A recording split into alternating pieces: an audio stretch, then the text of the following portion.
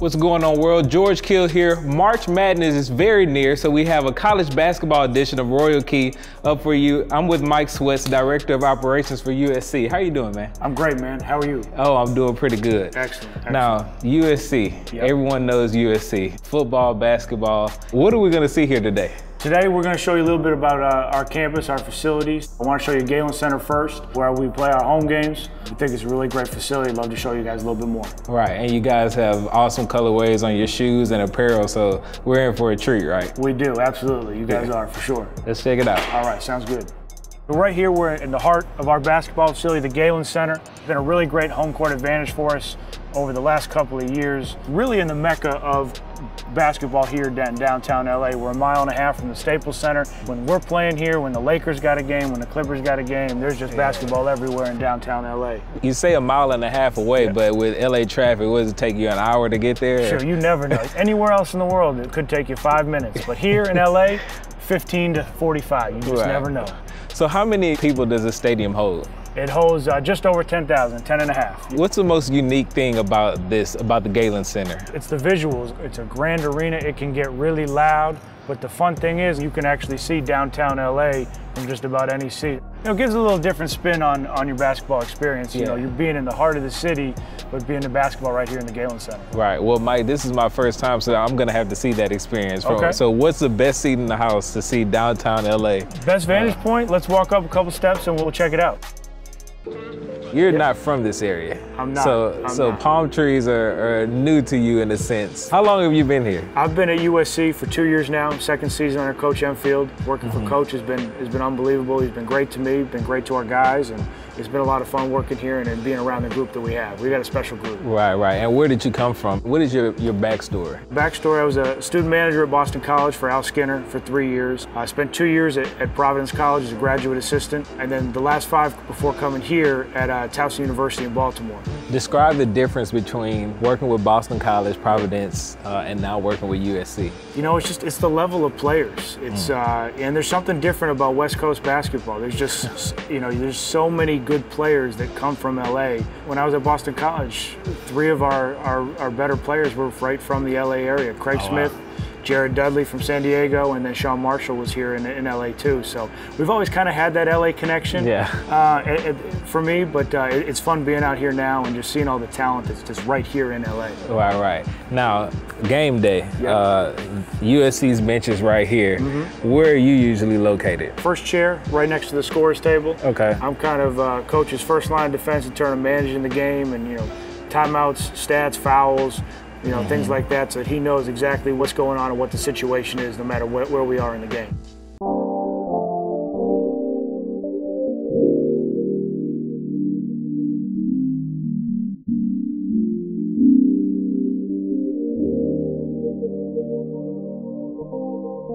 Now we're here with Libby Garcia, the equipment manager for USC basketball. Libby, this is where the magic happens, right? Absolutely. Yeah, definitely. I'm seeing some awesome apparel here. Kind of walk us through everything that you guys have going here. So here we see our 4 jerseys. We have our gold and our cardinal, which are our regular school colors. And then we have our alternate colors, which is the white and the black. We'll stick to the dark colors for the road, and then we'll play at home in the gold or the white. In addition to that, we also have our shoes here. So we have a variety of shoes. We like to use our Kobe's a lot for our game day shoes, and then we have our travel shoe, which this year is a trainer. It has a USC, and then we use this key pattern. Pretty neat. We have our shower sandals, because the guys when you take care of their feet and all of that. We have here then a couple of LeBrons that we like to use in case some of the guys who like a higher sole. We have our shooting shirt that the team will wear out for game days. We got their last name on them. It's pretty neat. Nice. I have a couple nice outfits here. This one they like to wear, just out around.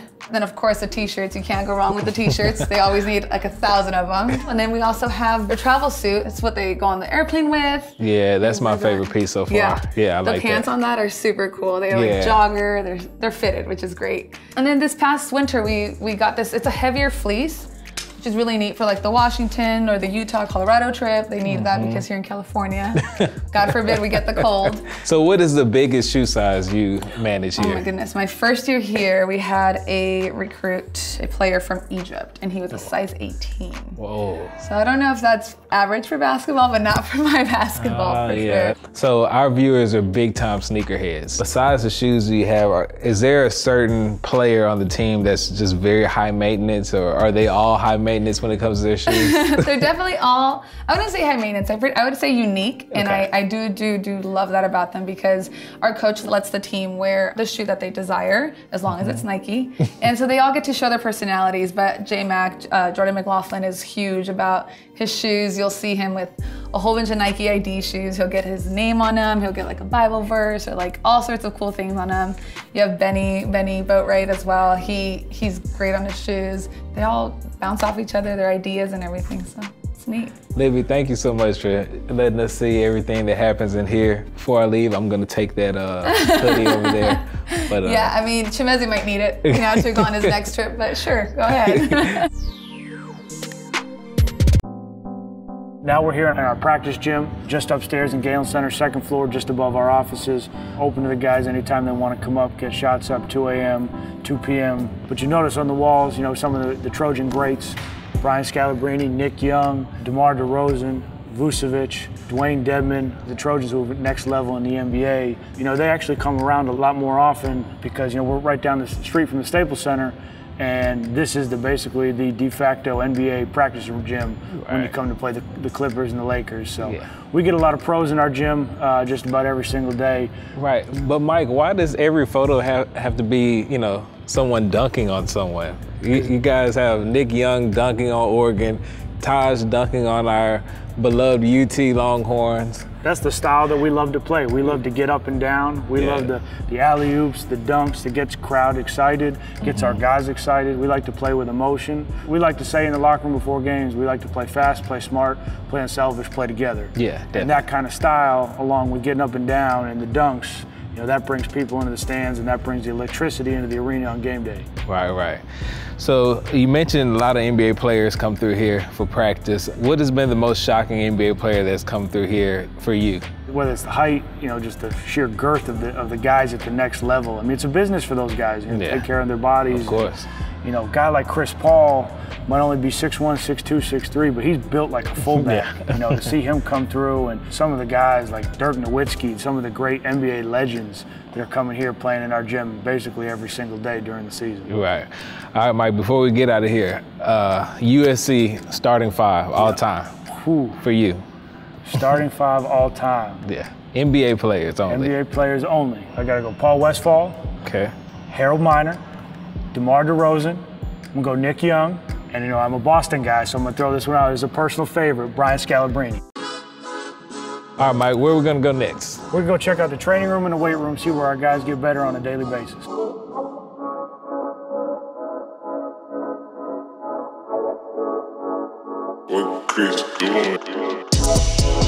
One of the big things we do here at USC is our fueling station program. You see it here. We've got one in every single athletic building that we have on campus, and it's designed to make sure that the guys are ready to go no matter what. Right. So when they get up in the morning, fueling station's open for 4 or 5 hours. They get their breakfast. They start the day off right. Pre-practice, they come in, they get their high-protein snack, go to practice, come back, they get their smoothie after practice, and then they're going to come back, they're going to go right to dinner, and they're going to make sure that they get a post-practice meal so that as soon as they're done, they get the fuel that they need to recover sooner, to get back on the court sooner. And then next, obviously, our fabulous weight room. I mean, it's where the guys are in here in the summers. They're here 4, 5, 6 times a week. In the season, 2, 3 times a week. It's about getting better, about getting stronger, about putting the best physical product you can on the court day in and day out. Amazing facilities. We got to tell our guys to get out of here. That's how much they want to be in here just to get better. Right. I've seen a ton of NBA weight rooms, and they don't compare to this. This is state of the art for sure. We're very fortunate to have the facilities that we do here at USC, and this is just one of those prime examples where we have the best of the best. All right, Mike, I'm seeing a lot of hardware in here. Right now we're in the Hall of Champions, the Hall of Fame, right in front of Taj Gibson. Highlights the Trojan greats, the great teams, the great players.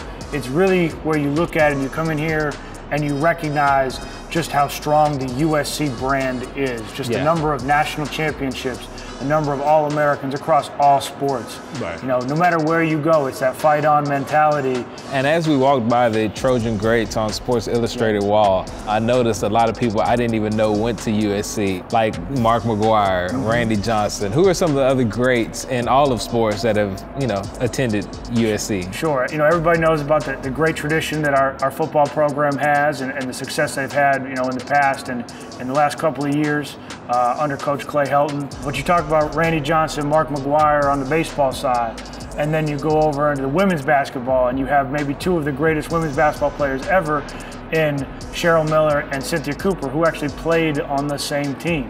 Wow. I mean, that's just not fair, right? That's not fair. And then they won 2 national championships back to back, 83 and 84. But it just speaks, you know, to the longevity of the success of the Trojans and the brand, the strength of the brand that it has across time and, you know, location.